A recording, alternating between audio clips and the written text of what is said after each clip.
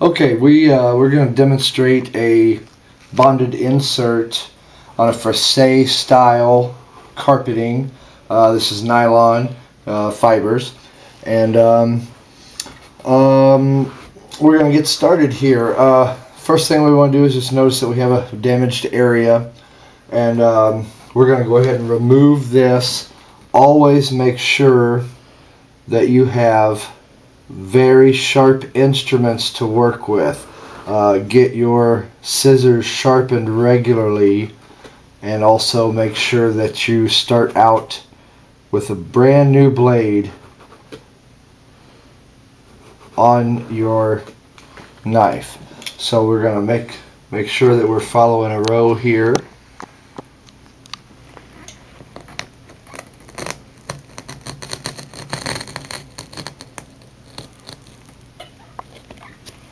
Okay, we're going to go ahead and make a new row.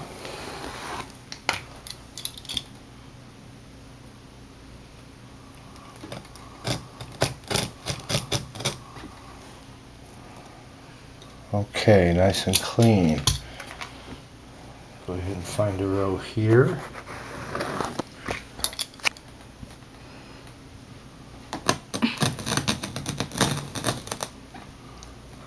Clean. And then we're going to find it here, right across there, just like that. So we're going to go ahead and finish this up.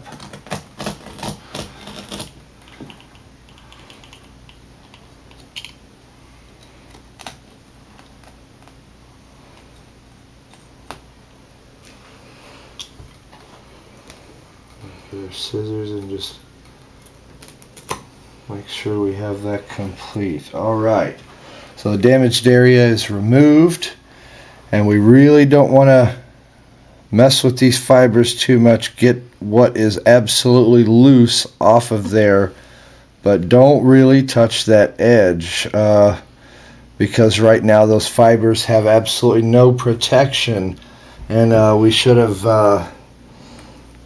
we'll have a video about why those need protection, and we'll be seeing that as well. So we just want to make sure that we're grabbing anything that's in our way there. Okay, very nice. Now we have our donor piece of carpet, same style. So we're going to get kind of a rough idea of this. Get this cut out. Okay.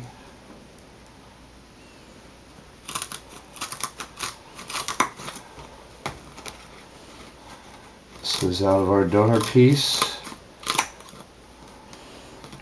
Okay. Okay, so now we try and be very careful about the edge again until we find that we get it in here. Okay. Alright. Get this a little bit trimmed off.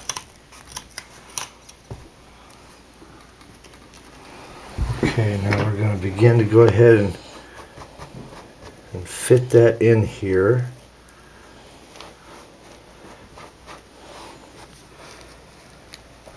And you be very careful that we do not trap these edge face fibers in between there while we're doing this. And we can even just kind of scoot them around a little bit, whatever we need to do. But we just don't want... Let's trim that down just a bit. Okay, very nice. Very nice. Okay. So we're just going to take a smidge off of there by eye.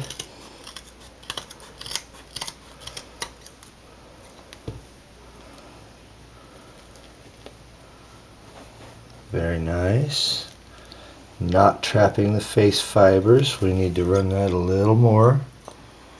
So we will.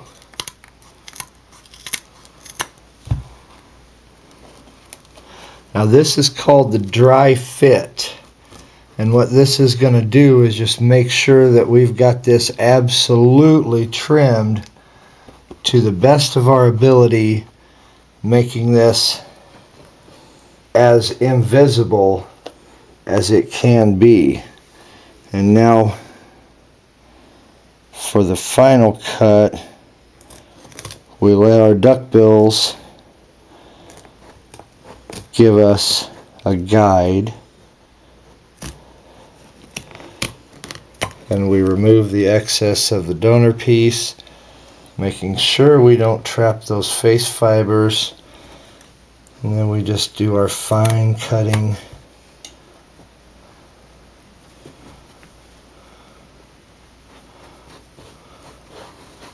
As so, and you can see the dry fit can look very good, and the dry fit is going to tell you what the rest of it, what it's going to look like when we're done.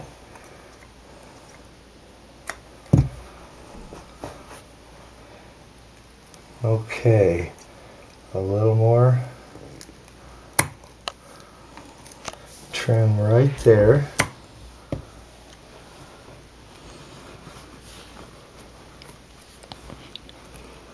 And make sure that we're not trapping any face fibers. Okay, very good.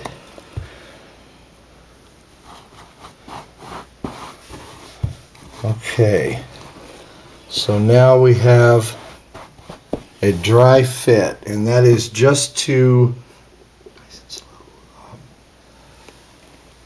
make sure once we set this, it's permanent. So we have a pretty good dry fit. So we're going to bring that out of there, and what I usually will do is I will turn that and mark with a carpenter's pencil on the back towards some landmark, in this case the wall behind me or in front of me, just so that I do not allow that to become turned around and therefore not fit. Now that we have our dry fit complete, the next step is very important. We are going to seal our seam edges, and that is both in the void and in the bonded insert.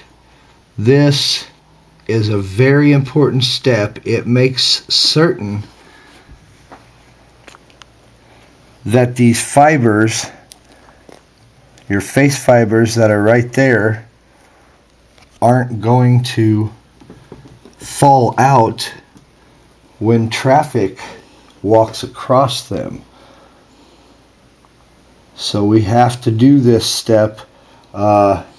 Even good installers sometimes skip this step because, well, who knows? But we don't skip that around here. So we're going to let that dry for a moment. We're going to go ahead and apply this to the donor piece as well. And this is a fast drying latex based adhesive. There is also available solvent based. This is actually a fast drying, so I actually like this one really well, but you still need to give it about 10 minutes to properly cure before you go about. Okay, so we just set that down, and we're going to take a break here, and we'll be able to put this all together in about 10 minutes. So we're going to take a break. Okay, so our seam sealer has had about 10 or 12 minutes to go ahead and begin to set. So we're going to gently put the donor piece in here. Typically I'll use a pair of hemostats to just kind of guide those face fibers. Okay, excellent. Now I'm going to make sure those don't get trapped. We also don't want any adhesive on them either.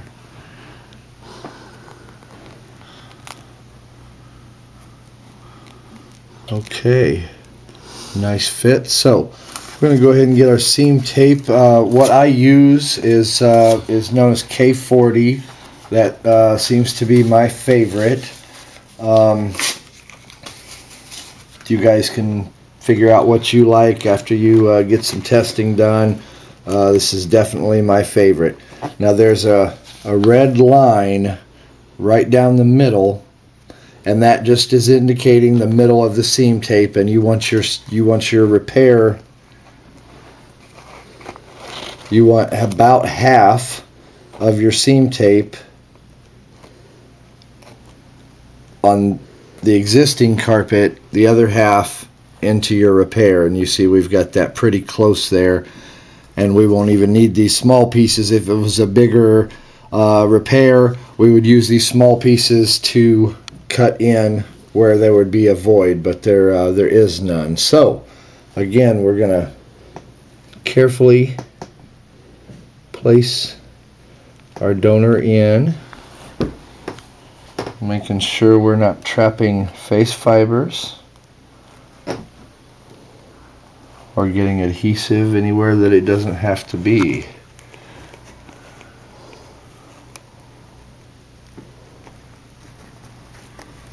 Okay, very nice. Now I use a steam iron and a wet towel for mine. Other guys, there's other things out there. There's a Cool Glide that are awesome.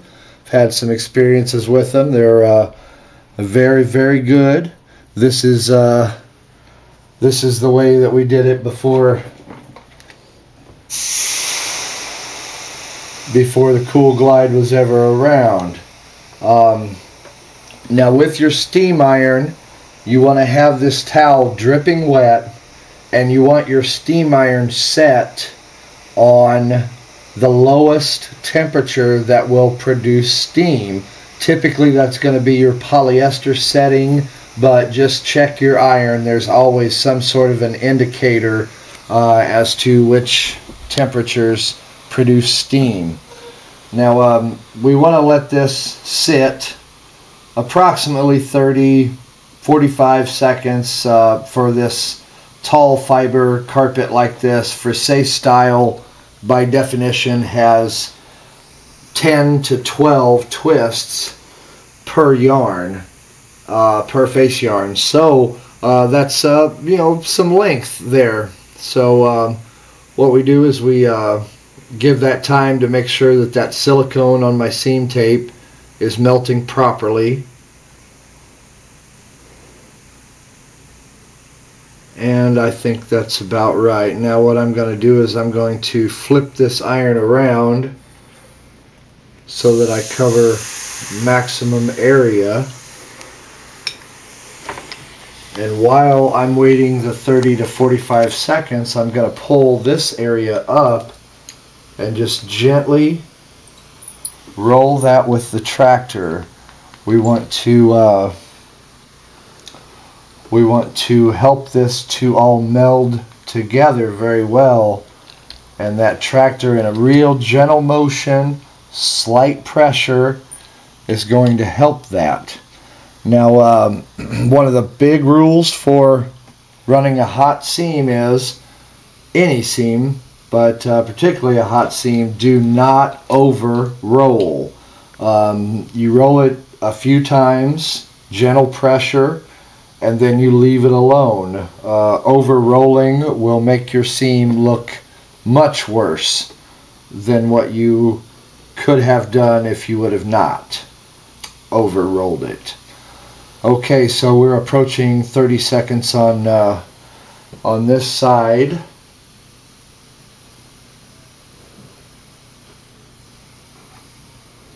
Okay, and we're going to go ahead and remove the iron completely.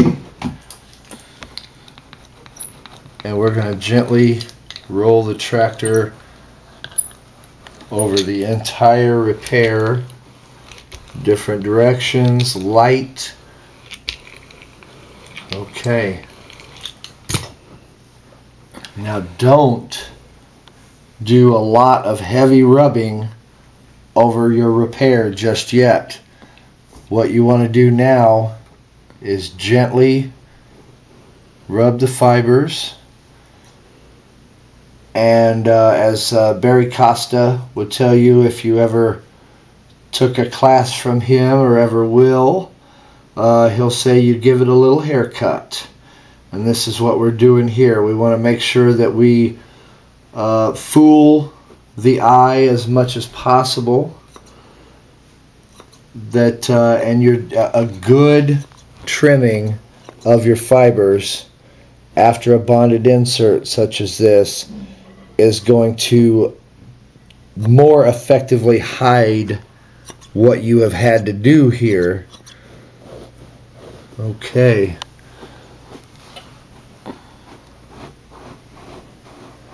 Now it's starting to cool down, so we can put a little bit more of a motion on our rubbing. And we just want to make sure that we get all the little fibers that are uneven, because this was a separate part of the same roll of carpet. We got this piece from the piece that we made the practice board from. Okay, and there we have it. One very good looking repair. I'm going to trim just a little bit of nonsense out of there.